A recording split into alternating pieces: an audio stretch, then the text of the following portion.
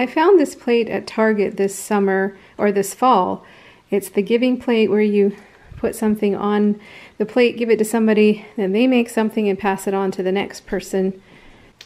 One of you had mentioned wanting to see some more recipes of healthy and unhealthy sweet tooth dishes, and I was thinking that would be something I could vlog about, show some recipes, and thought I might get to today, but I don't think I will today. I'll leave that for another day. I still have some squash soup left from the other day, so I think I'm gonna have those leftovers.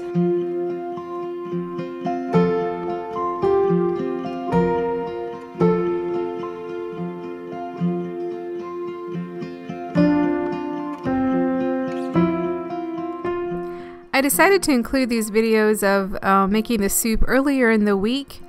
This is the first time I'd ever made butternut squash soup. I love butternut squash soup. I've had it at Panera and coffee shops. So I decided to try making it myself. And I started out with a pretty basic recipe, and then when I tasted it, it just felt a little bland. So I found another recipe online that took like curry powder and some things like that. And I kind of combined the two recipes, and it did turn out pretty good, if I do say so myself. Once I had the curry powder in, it was just so much more flavorful and tasted a little bit more like the soups, butternut squash soups I've had before.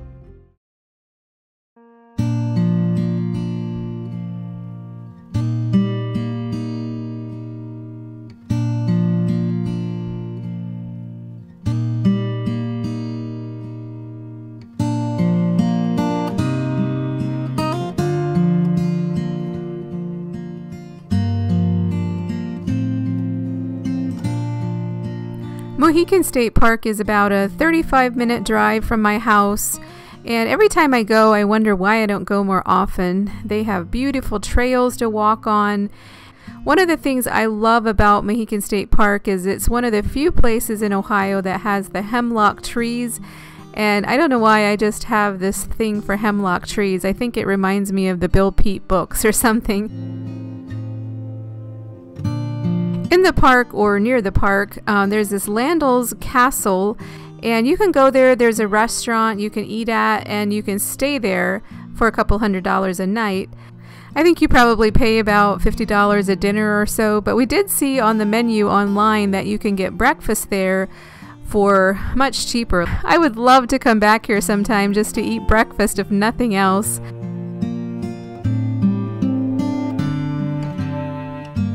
My housemate and I just got back from a little drive. It was good to get out, get some fresh air, see some beautiful scenery, and don't have much planned for this evening. It feels like it was kind of an uneventful day again. That's why I decided to include the squash soup recipe from last week, so that you have a little bit something more to view. Y'all have been so kind with your comments. I really appreciate it. It's been fun to just be in touch with you all more, and maybe there'll be some interesting things ahead.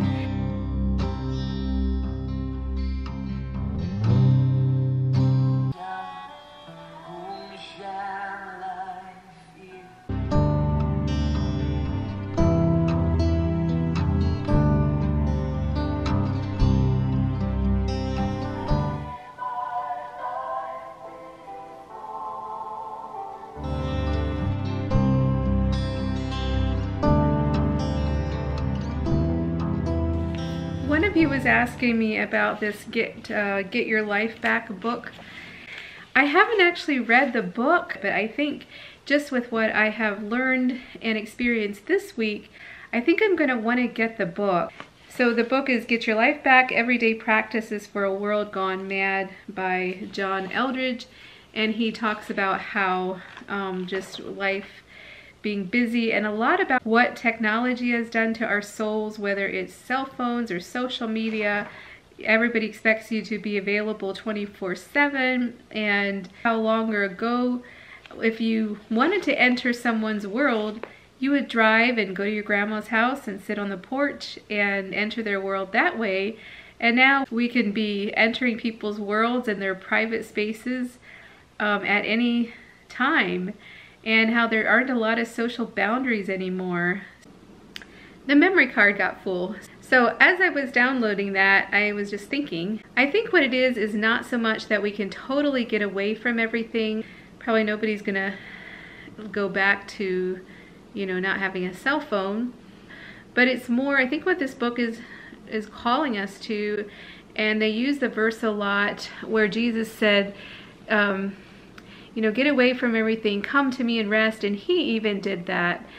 I think it's more about taking those times to restore our souls with time with Jesus, going for a walk, or making dinner and enjoying it. Whatever we need to do to just get away from it all.